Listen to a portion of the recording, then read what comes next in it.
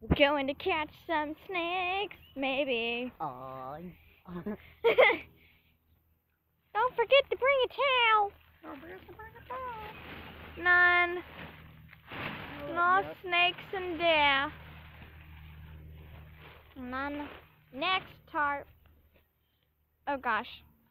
I hate the wood area. Okay, White. This is how we catch snakes. Yes, we had 2 of them. We still have one, but the biggest one, which we think is a female, escaped. Yeah. So we turned it. Which I'm pretty disappointed about that. Looks like there's nothing there.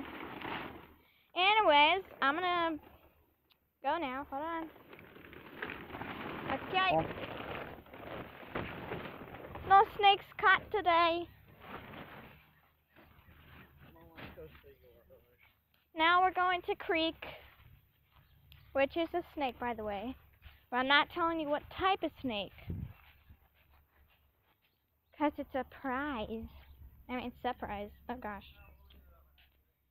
I'm stupid with my words. Okay, so here's a container that we have Creek the snake in. And then this was the female's one, but she ran away and got out. I think it's because we didn't have the lid on. She might have crawled out. Yep. Okay. Now I'm going to open this. As you can see, it has holes in it so it can breathe. This is Creek, my ringneck snake. Let's see here. There he is. Say hi, Creek. Have a camera stuck in your face. I think he's dead. No, he's not. Come here. We're not actually sure if it's a boy or girl yet. Not sure. Hello. Okay, hold that. Here he is, or she. Hold on. Tightening the jacket. There's our enclosure. Yep. Just a, like, Tupperware, I don't know. Okay, so There's our other one for our other snake that we had that escaped somehow. basically, this is a ringneck snake. It's a juvenile, so it's still also young. on the scooter right now, so sorry about the bad cameras. They can get up to 2 feet long. Usually that's in the the old first ones. year. Usually in the first year, the female can Right get up up to next to the 20 camera. centimeters. So we'll have to measure this guy.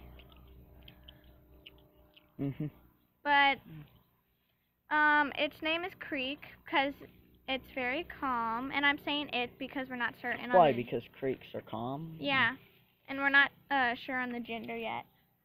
Yeah, that would probably be a double. Like I said, it's a ringneck. They like to hide under bark, loose dirt, and just grass. They're very, very fast because they can go right on the dirt, even when the grass is all tangled and there's bark and everything. But we found this guy in a tarp. We decided to keep him, and now he's our pet, or it is our pet. They're called ringnecks, and I'm just going to go through information about them. They're called ringnecks because the ring around their neck. There's also another name for them, but I forgot it. Let's get a good shot of that ring. Yeah. I searched up facts about them, but I totally forgot.